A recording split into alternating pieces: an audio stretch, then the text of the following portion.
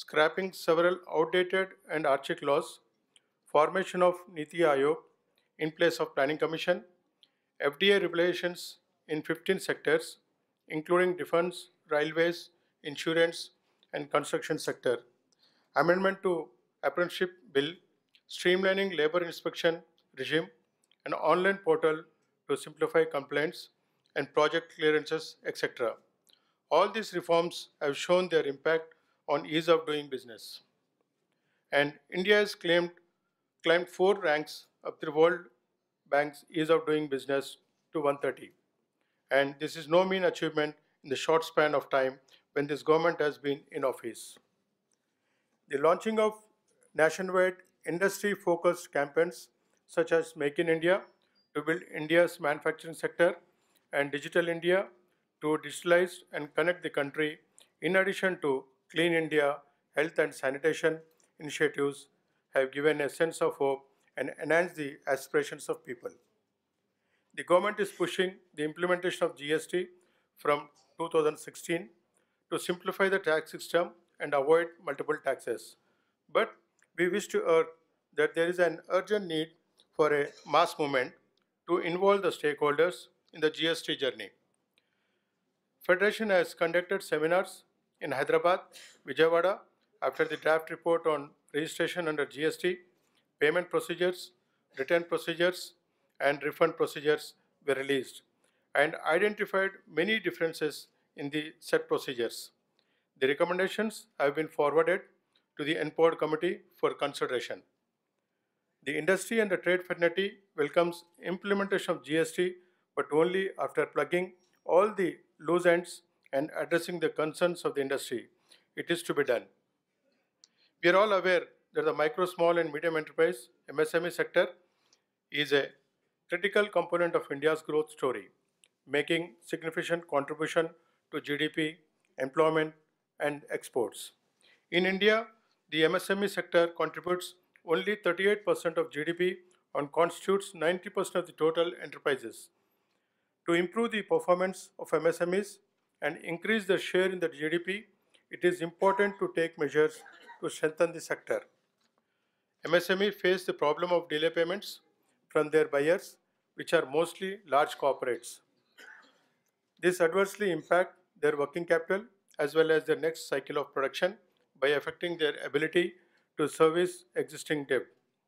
The Micro and Small Enterprise Facilities Council was constituted under the MSMD Act 2006 to resolve the delayed payments issue for micro and small enterprises. But the objective of the establishment has not been fully met due to the lack of judicial powers or legal enforceability of the decisions. The rulings of Felicitation Council are not honored by the corporate, and thereafter MSCs are forced with the further cost of time and expenses in pursuing and appeals in courts, and in the same cases, many choose to drop their claims altogether. The problem can be resolved only by giving legal enforceability to the orders of MSME Felicitation Council. Sir, we have a plethora of schemes sponsored by the central government and state governments, specialized institutions and development bodies for MSMEs, but the utilization level of the schemes programs are very low. This is mainly because of the complex administrative procedures involved in the process of application and sanction under the various schemes. No businessman can afford to lose time and money over these schemes. And there is a need to simplify the procedure of application and sanctioning process. Sir, other areas where more assertive and concentrated efforts are needed or accelerating the economic growth are: the government provides rupees 3.9 lakhs crores of subsidies across food, fertilizer and fuels, which are inefficiently delivered and contribute heavily to Indians' fiscal deficit.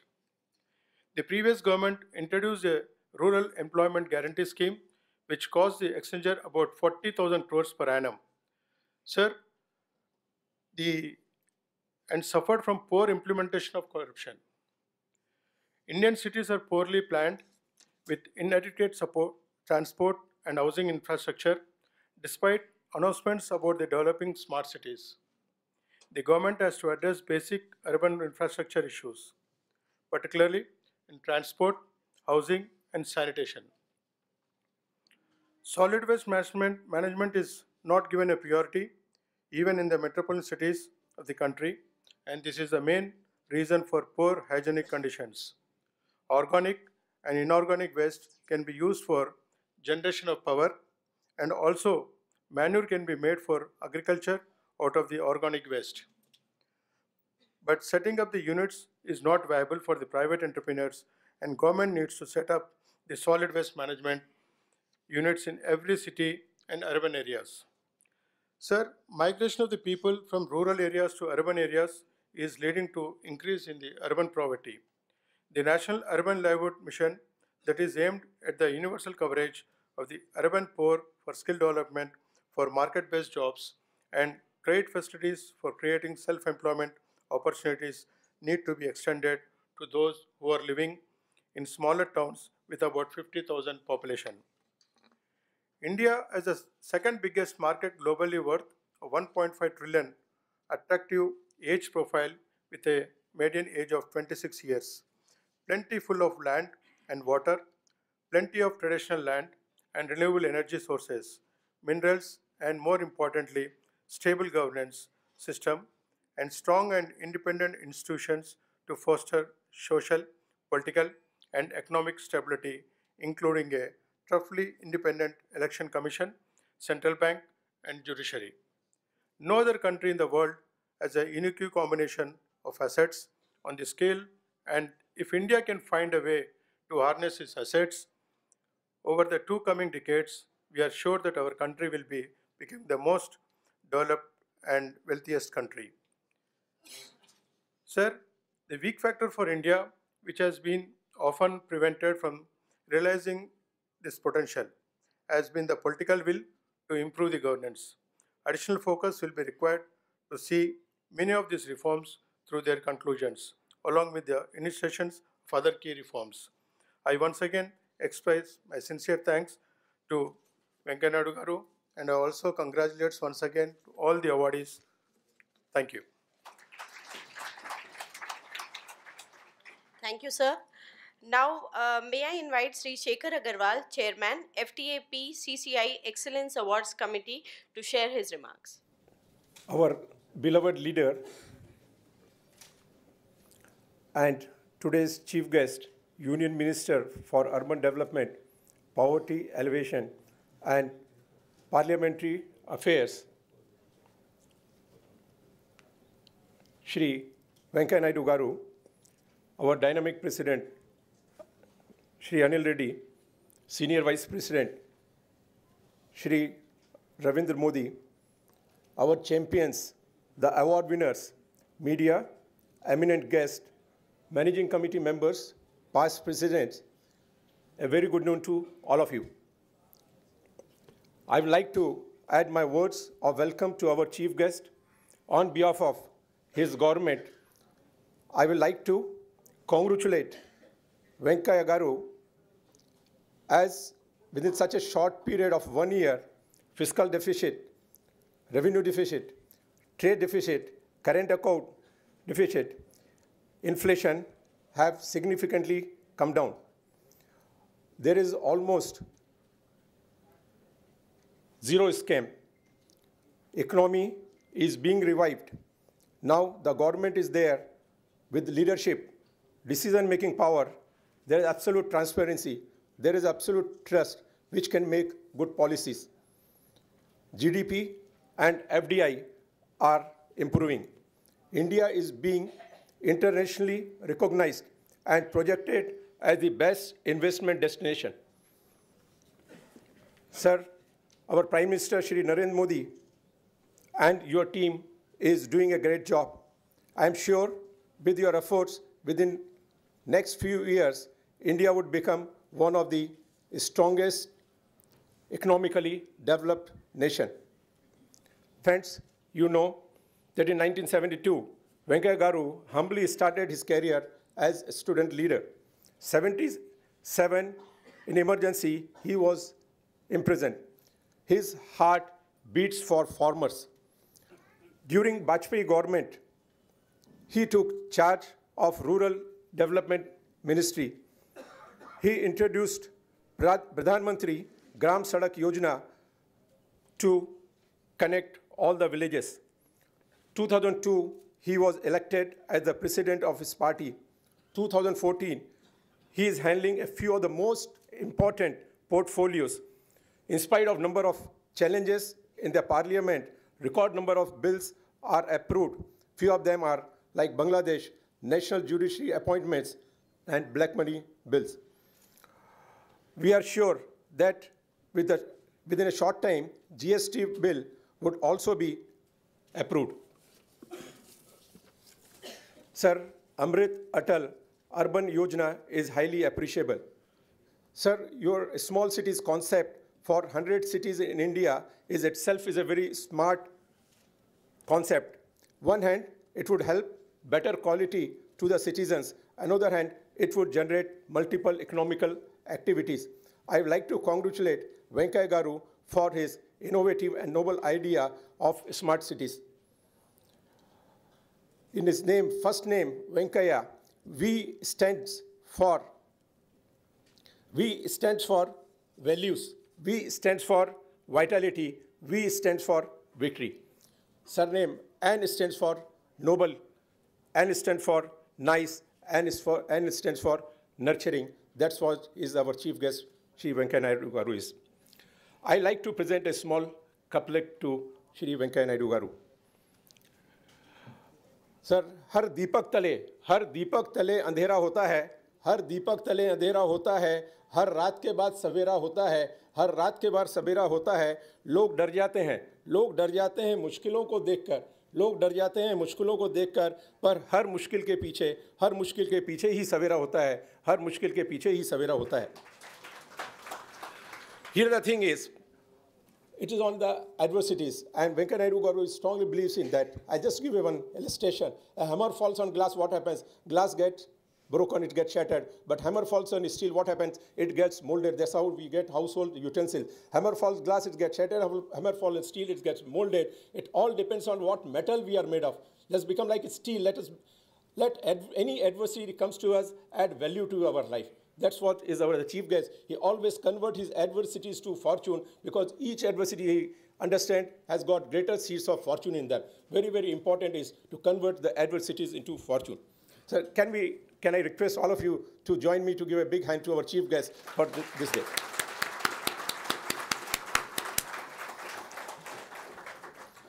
Friends, Federation has instituted the most coveted and sought after award to encourage the entrepreneurs and boost the economy of our states in the most important areas like productivity, research, innovation, export, energy, IT, tourism, agro-based industries, CSR, etc. To select the best awardees, the Federation had formed a committee of 39 members having experience in different areas. It was helped by eminent jury consisting of Justice Rangarajan Garu, Justice Bhaskar Garu, Dean Emeritus, Indian School of Business, Professor Ram Mohan Rao Garu, former Director General, Administrative Staff College, Dr. S.K. Rao, Dr. Gopalakrishna IAS retired, Mr. T.S. Apparao IAS retired. I take this opportunity also to express my gratitude to Shri B. Shankar, the co-chairman of the awards committee, and all to the jury members for their selfless contribution. Friends, the contribution of the award winners to the state and national economy is immense. A lot to learn from them.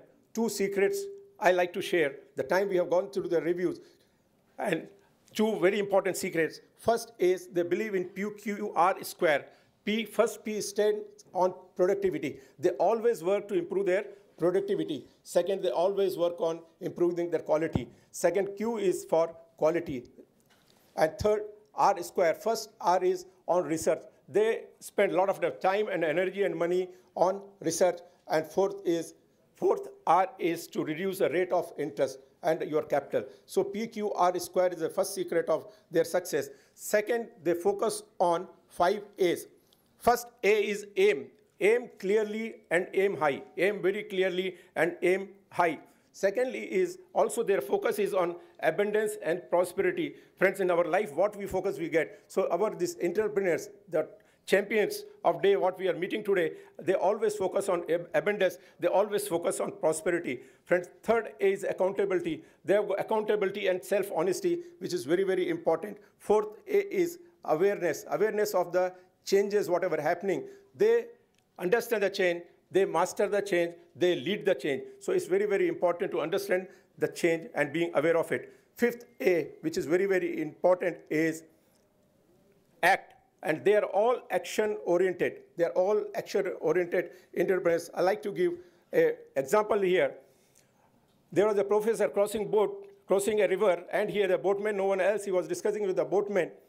Boatman, do you know anthropology? Boatman replies, sorry, sir, I am illiterate, I don't know. With a smile, the professor replied to the boatman, then boatman, you have wasted 25% of your life. After some time, the professor put the next question to boatman. Boatman, do you know physiology? Again, the answer was no. Bigger smile, the professor replied to the boatman, then boatman, you have wasted more than 50% of your life. After some time, the professor put the next question to boatman.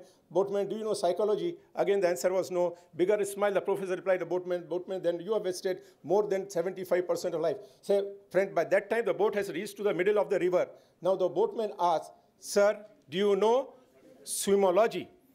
Our friend, Professor was clean board, started looking here there. Answer was obviously no. And this boatman continued, sir, there is a hole in the boat and water has already started into the boat. Within the short time, this boat is going to sink. Along with this boat, you are also going to sink, and you have wasted 100% of your life. Friends, the question is, even if our friend professor has read hundreds of thousands of books on swimming, could he become a swimmer? No. That's why it says, knowing is only knowing is not doing, and doing is only doing. Friends, our champions, they have got very good knowledge about their subject, and they are very good in converting their knowledge into action, and they are all action-oriented entrepreneurs. That's why we are able to see them. So once again, I congratulate all our awardees of today. Small couplet for all our awardees. दुनिया का हर शौक पाला नहीं जाता, दुनिया का हर शौक पाला नहीं जाता, कांच के खिलौनों को उछाला नहीं जाता, कांच के खिलौनों को उछाला नहीं जाता, मेहनत करने से हो जाती है हर मुश्किल आसान, मेहनत करने से हो जाती है हर मुश्किल आसान, हर काम तकदीर के भरोसे पे छोड़ा नहीं जाता, हर काम तकदीर के भरोसे पे छोड़ा नहीं जाता. Friends, can we give a big hand to all our champions of this day we are meeting? And the time we are giving hand, let us come from our heart and with a smile on our face. Come, let's give a big clap to them. That's good. And here the thing is,